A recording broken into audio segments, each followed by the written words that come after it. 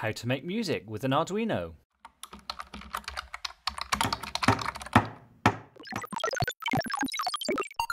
For this project you will need an Arduino, such as an Arduino Uno, a small speaker such as the 8 ohm speaker shown here, and a resistor ideally somewhere in the 150 to 220 ohms range. You will also need to have installed the Arduino IDE. I've included a link to my How to Install the Arduino IDE in Ubuntu video in the description. Before we get stuck into this project, let's quickly talk about musical structure. Music is commonly arranged as 4 beats to a bar. The beat of a piece of music is usually a regular pulse and is often played on a percussion instrument such as a drum. A musical note can be shorter or longer than an individual beat. For example, a note could span several beats, or several notes could be played between 2 beats.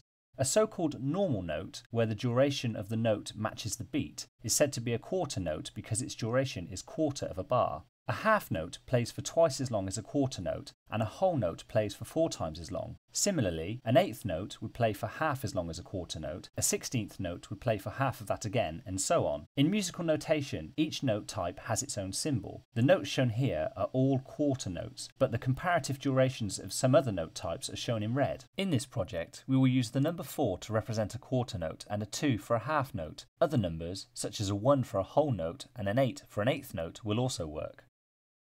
Okay, now it's time to open the Arduino IDE. I've already written out some of the code for this project. You can pause the video and copy it out yourself now, or you can download the completed code for this project using the link in the description. The first thing we'll do is define a speaker pin variable and assign the number 12 to it. This means you'll need to wire your speaker to your Arduino as shown here. If you use a different pin, simply change the value of the speaker pin variable accordingly. Next, we'll assign the number 96 to a BPM variable, which stands for beats per minute. This will establish the tempo of the music. Then we'll assign the number 10 to a note gap percentage variable.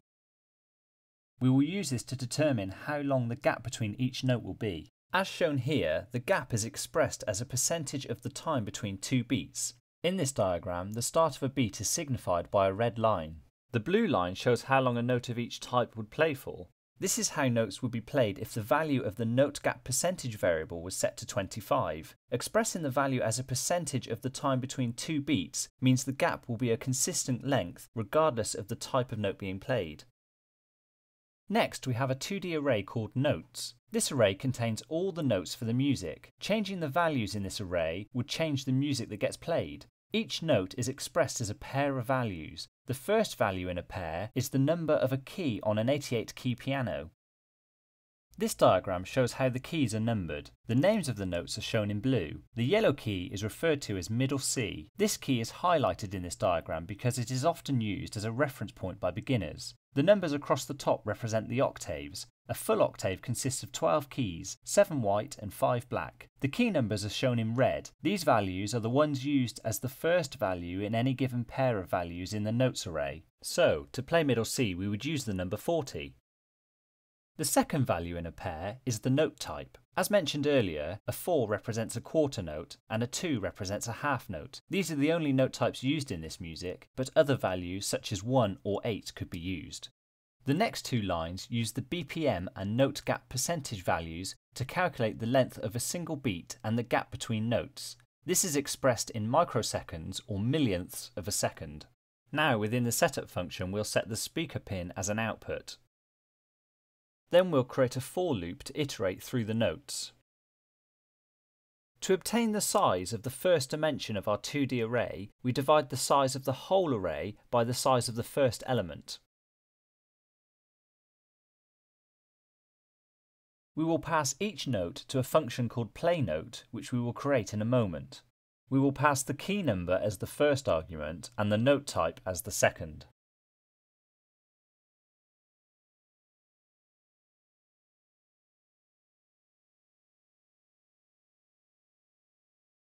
Now we'll create the playNote function with key number and note type as parameters.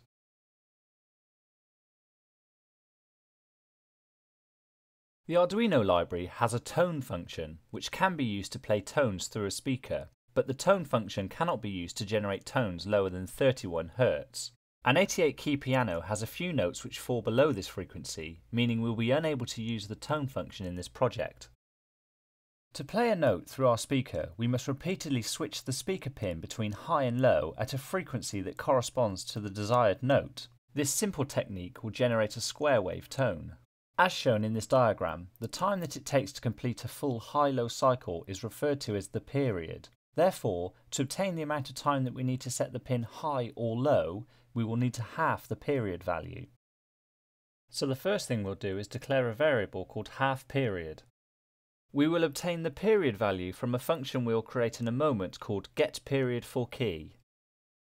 We will pass the key number to this function, and since we need half of the period value, we will simply divide it by 2. Next, we will create a variable to store the length of time to play the note for. This duration will include the gap. We will call this note duration. To calculate the note duration, we will use the beat duration variable which we defined earlier. Remember that a quarter note is the same length as a single beat, so the beat duration gives us the duration of a quarter note. To calculate the duration from a note type, we simply multiply beat duration by 4 divided by the note type value. Let's quickly explore how this works. A quarter note is represented by a 4. 4 divided by 4 equals 1, so the beat duration would be multiplied by 1. This is correct as a quarter note should span 1 beat.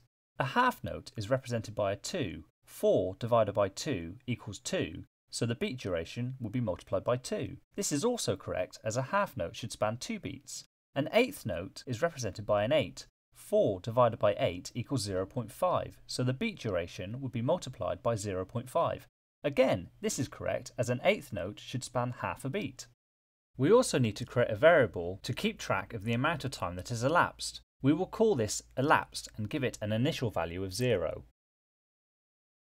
Now we will create a loop to oscillate the speaker pin for the desired duration. The getPeriodForKey function will return a 0 if the key number is outside the range of 1 to 88. This means we can use a number of, for example, 0 in the notes array whenever we'd like a gap in the music.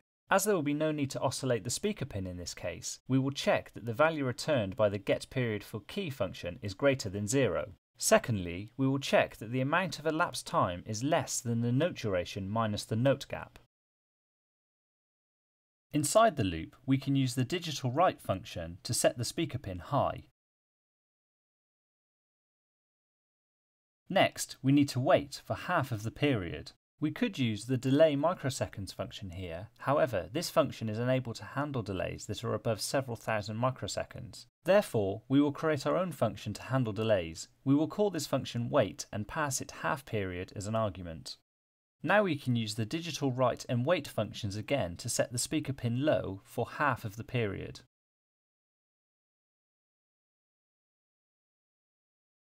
Finally, we must update our elapsed variable by adding the amount of time that has passed.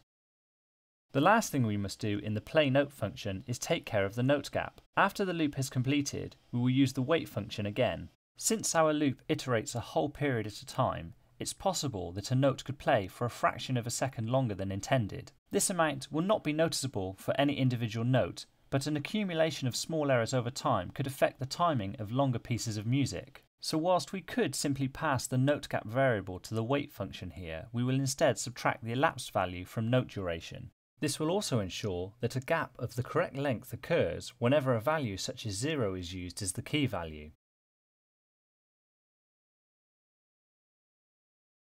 Now we'll create the getPeriodForKey function with key number as a parameter.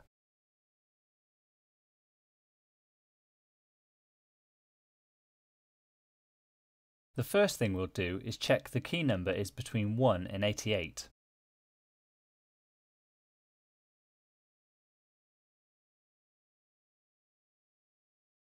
To get the period for a key, we could use a lookup table, but it can be calculated.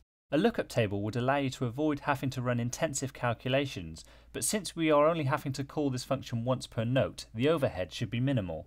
To calculate the period, we divide 1 second by the frequency of the key to be played. Since we are working in microseconds, we must express 1 second as a microsecond value, which is 1 million. And the formula to convert a key number into a frequency is as follows.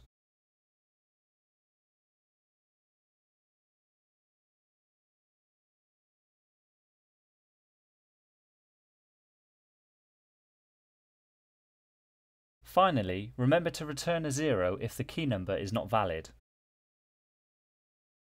The only thing that remains for us to do is create the wait function, which will take microseconds as a parameter. First, we will calculate the number of whole milliseconds by dividing the microsecond value by 1000 and we'll pass that to the delay function. Next, we will calculate the remainder of microseconds using the modulo operator followed by 1000 and we'll pass that to the delay microseconds function.